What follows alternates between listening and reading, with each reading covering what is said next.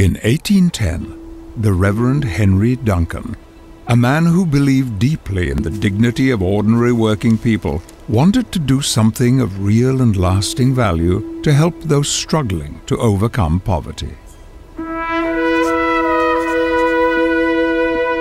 And so he did something revolutionary.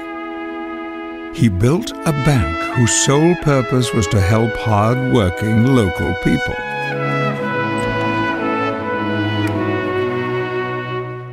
He believed industry could be encouraged and a sense of pride and independence fostered only when a bank served the community with the people's interests at its heart.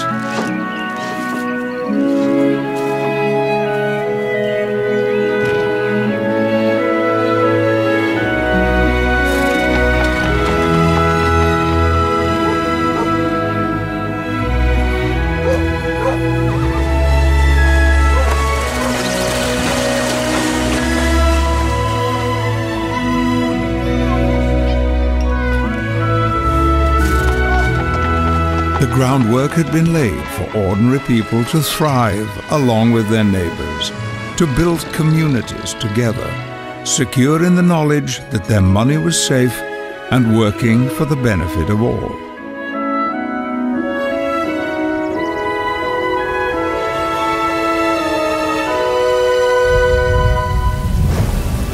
And then a storm came. In the turbulent times that followed, it was easy to think the ideals that Henry Duncan held so dear had been lost forever.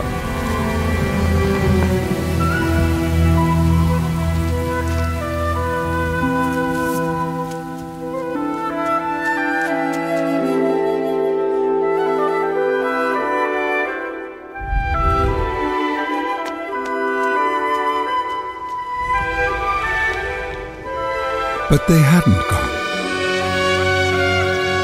They'd always been here, just waiting to be found.